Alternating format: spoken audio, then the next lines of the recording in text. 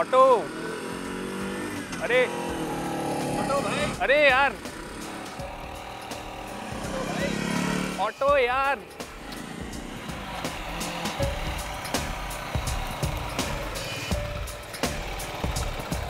Auto क्यों? Thank you, but आप चलेंगे क्या? ओके चलो।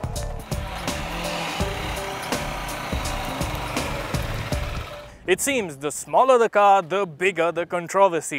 This is the Bajaj Qute and it's been a long time coming.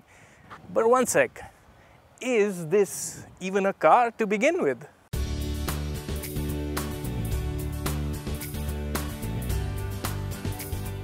Yes, the Qute has 4 wheels, but a car it isn't.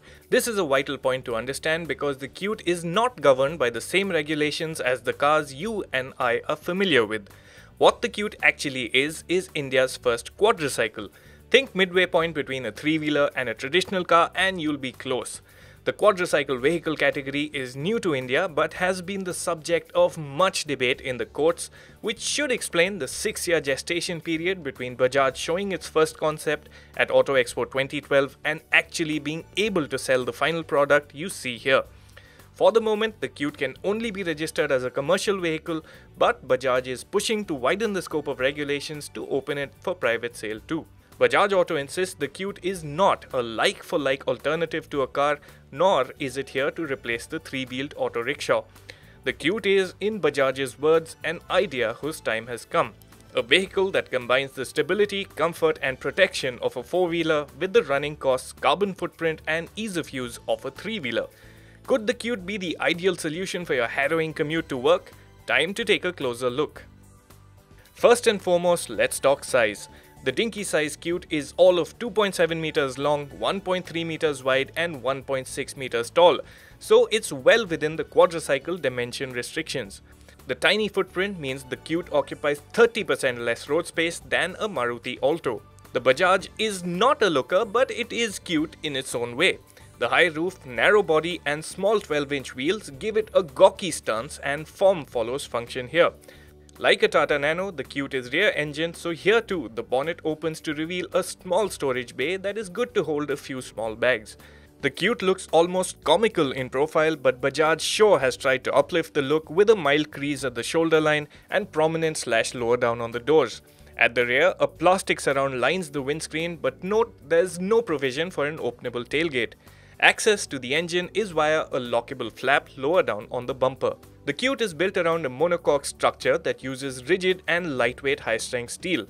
The petrol Qute weighs in at 452 kgs while the CNG Qute tips the scale at 504 kgs. The outer panels are plastic and Bajaj says it has ensured parts are easily repairable to keep replacement costs to a minimum. Coming to the core issue of safety, the Qute is out of the purview of the new crash test norms that all cars have to clear to be eligible for sale in India. However, Bajaj says the Qute complies with all applicable norms for quadricycles, a limited top speed of 70 kph being one of them. The Qute has also been certified for full frontal impact at 35 kph. Let's shift focus to what it's like on the inside.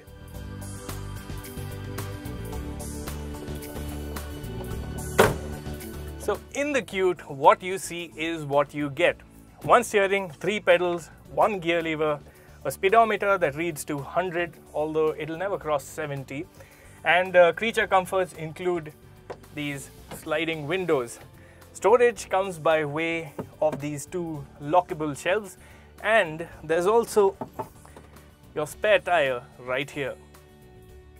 There is the option of equipping the Qute with an audio system, but notice the absence of vents on the dashboard. Well, the Qute doesn't have a ventilation system. On a hot day, there's just no escaping the heat.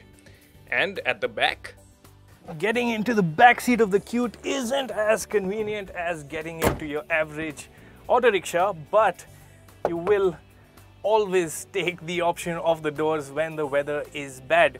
On the inside, space is actually pretty decent. I'm almost 6 feet tall and there's enough room for me. It's still really bare bones in here. Do not expect much by way of creature comforts. The only real good thing is that there are at least static reel seat belts, so there's some basic safety in the back. What's a shame is that none of the seats come with head restraints, exposing occupants to the risk of whiplash injury in the event of a collision. Talking practicality, there's a reasonable amount of storage space on offer. In addition to the shelves on the dash and the frunk, the Qute gets fair-sized front door pockets. You can slide in a slender laptop bag behind the rear seats, and should you need more space, you can also fold the split rear seat backrests. Petrol versions also get some storage under the front seats, though the space is occupied by a 35-litre tank in CNG models. That's that for the way the Qute looks and what it's like on the inside. I'll get to the engine and performance in a bit. It's the handling I'm most keen to sample. I've taken a lap in an auto rickshaw around Bajaj's Chakan test track, and that's my benchmark for the Qute.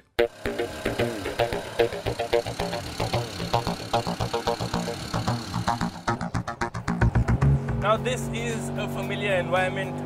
I have my steering, I have my 3 pedals and a gear shifter. So I can get used to it. The question is, will rickshawalas who are used to their handlebar and 1:1 direct steering take to this as keenly? Who knows? But that's not the only change. The fourth wheel means the Qute's dynamics are completely different to an auto rickshaw. Bajaj's Chakan test track has a fairly straightforward layout, but I can't say I didn't have my reservations. And here comes a corner.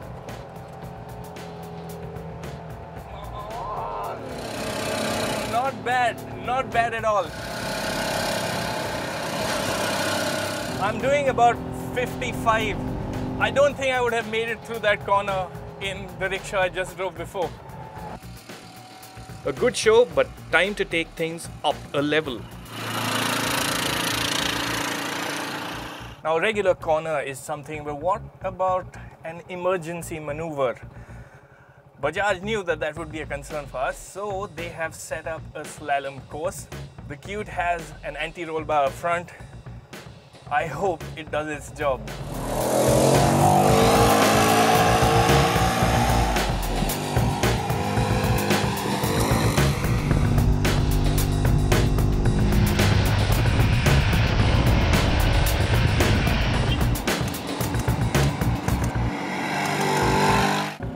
It's past that test. The good thing is that it did not feel like it would tip over, and I was doing about 50 kilometers an hour. The Qute held its grounds in other maneuvers as well, but there was still that question mark on braking performance. Sure, the fourth wheel should bring in the necessary stability, but the Qute is really basic otherwise. No ABS, no disc brakes, drums all around. Here goes. At 50 kph. It stopped. And a word in on ride quality. I foresee people spending a lot of time in the Qute. This is an intra-city vehicle, so it makes sense to talk about ride quality. Unfortunately, Bajaj's Chakan test track is very smooth, but even the few lumps and bumps, you can feel them, but it's not as hard on your spine as is an auto rickshaw, so that is good news indeed. Of the other things is refinement.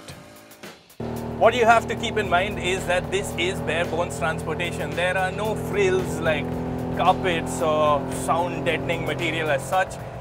There's one engine in the back, it's fairly simple and it's really loud. So you will have to talk over the engine's grumble as such to make conversation with fellow passengers.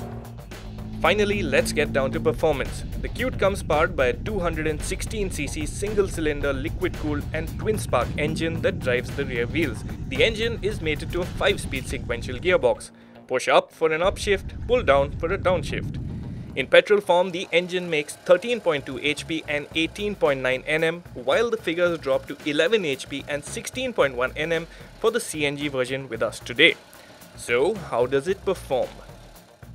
The Qute is not lightning fast, it was never meant to be, but the gearing is short, so you get to about 30 kilometers an hour, which is an average city speed rather quickly.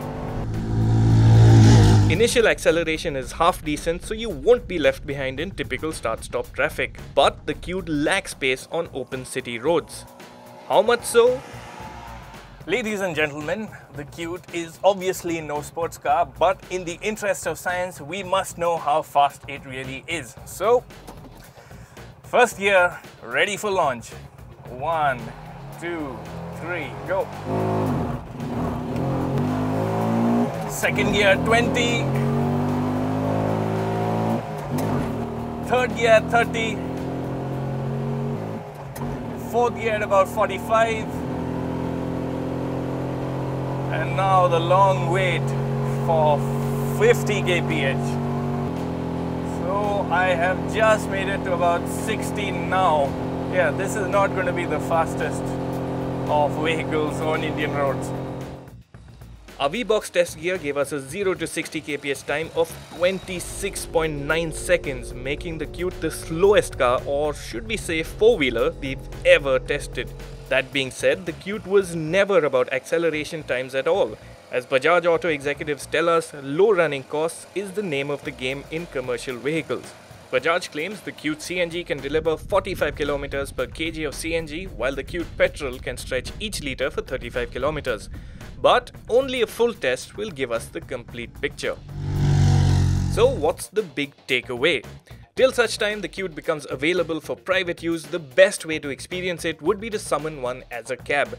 It's a step up from the ubiquitous auto rickshaw, alright, but could it just be an option for budget car buyers as well? No doubt, the Qute offers immense savings in running costs, but when you factor in the estimated 2.6 lakh rupee price, which is about 1 lakh rupees more than its three-wheeled sibling, it makes the similarly priced Tata Nano look like great value. Quite frankly, the Qute is too much of a compromise to be considered a personal car. There's also the question mark on safety. Sure, Bajaj will market it as an intra-city vehicle, and we believe in a low-speed environment it doesn't require car-like standards of crashworthiness. But in the absence of specific regulations that ban quadricycles on highways and expressways, there's little to stop buyers from using it as a car. Look at it as not more than an auto rickshaw with a fourth wheel, and the Qute makes a much better case for itself, and a much safer one at that.